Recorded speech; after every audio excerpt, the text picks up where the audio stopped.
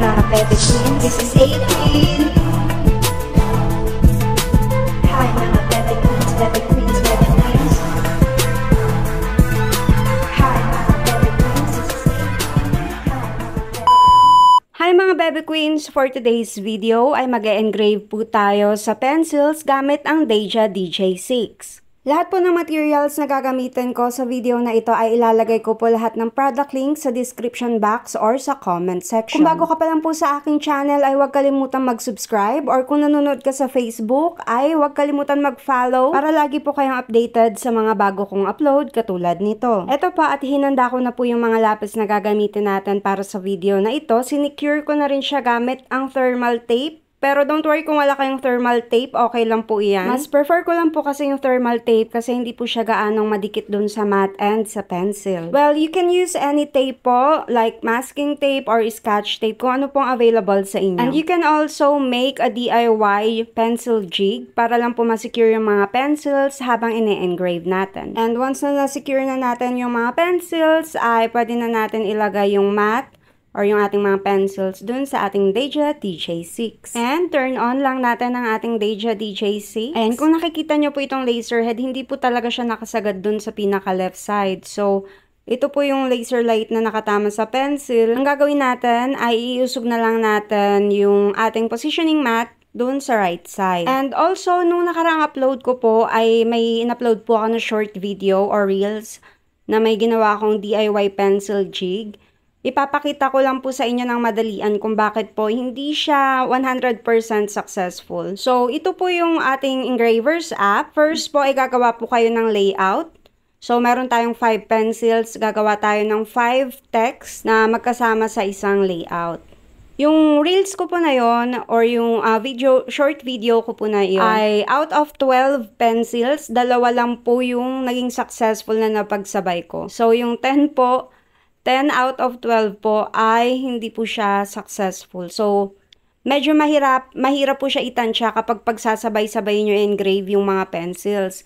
Mahirap po siya itama dun sa pencil talaga pag sabay-sabay. Kaya po sa mga nagtatanong kung ano po yung settings na ginawa ko na compatible po dun sa DIY pencil jig na aking ginawa, ay wala po. Hindi po siya magmamatch. So, yung 2 pencils na naging successful, parang tsambahan pa po yun. Kaya po, sa mga gumagamit din po ng DAJA DJ6, kung meron po kayong tips or na-discover nyo po paano pagsabay-sabay mag-engrave sa pencil gamit ang engravers app, ay please comment lang po sa baba para po ma-share din natin yung technique sa ating mga kapwa user ng DAJA DJ6. So, ito po hindi ko po i-engrave talaga sa pencils. Ipapakita ko lang po sa inyo kung bakit po hindi siya naging successful. So, given, ayan po yung width and height. And i-click lang po natin yung regional targeting para po makita natin kung saan tatama yung ila-laser. So, as you can see po, yung pag kinlik natin yung regional targeting ay ina-estimate niya po yung space ng kabuuan, hindi po per pencil. Kaya hindi siya successful kasi hindi natin ma-estimate kung yung design ba natin ay tatama kada pencil po. And as I have said po sa mga nagtanong before, trial and error po talaga kung paano siya mapagsabay-sabay gamit yung isang layout lang po.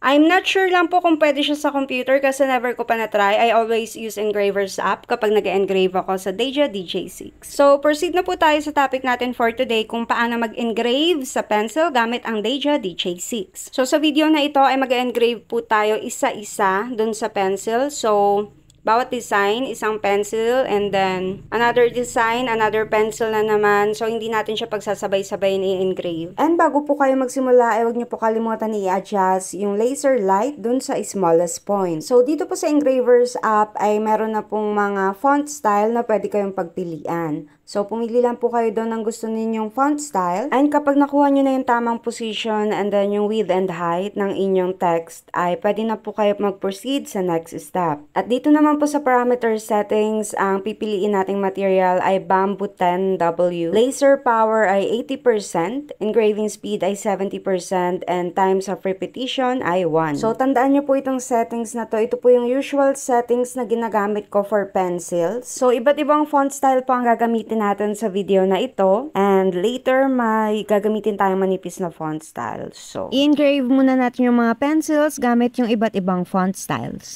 Step 1. Wake up early, gonna rise with the sun. Step 2, get some good, some food in you. Step 3, think real hard about what you wanna be. Step 4, everybody just do your thing. Wake up, today's gonna be a good day. Wake up, today's gonna be a good day. Wake up, today's gonna be a good day. Wake up, today's gonna be a good day. Wake up, today's gonna be a good day. Wake up, today's gonna be a good day. Wake up, today's gonna be a good day. Wake up, today's gonna be a good day. Yo, set your affirmations, aspirations. I got shit to do, the aftermath of preparation.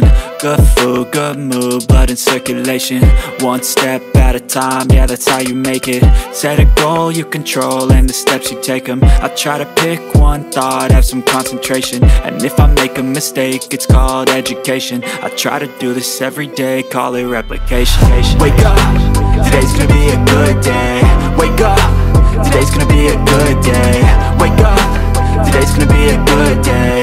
Wake up, today's gonna be a good day. Wake up, today's gonna be a good day. Wake up, today's gonna be a good day. Wake up, today's gonna be a good day.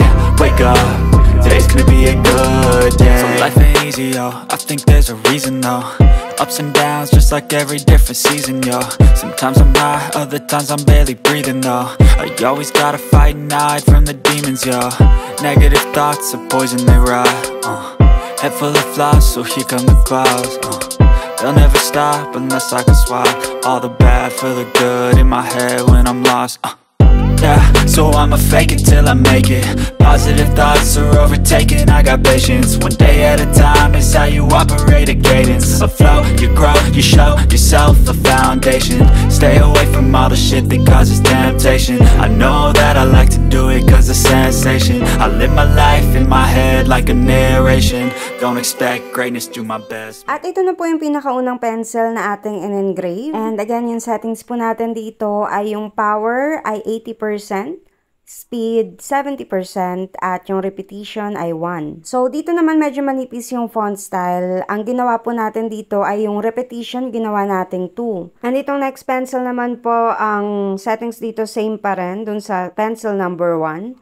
At ito po, yung pinakamanipis para siyang signature font style. Repetition 1 lang din po ito, pero dapat siguro repetition 2 para po medyo makita yung details. And that's it for today's video, mga bebe queens. Sana po ay nagustuhan ninyo ang video na ito at nakatulong din po sa paggamit ng inyong DAJA DJ6. And kung bago ka pa lang sa aking channel, please mag-subscribe ka na at click mo na rin yung notification bell para lagi kang updated sa mga bago kong upload. And follow nyo na rin po ako sa Facebook. Ang Facebook page ko po ay A-Quinn vlog. And for questions, ay i-comment nyo lang po sa baba. Hindi ko man po masagot kaagad, ay mababasa ko naman po iyan. Thank you so much for watching, mga bebe queens. Always remember, pag may problem, there's always a solution.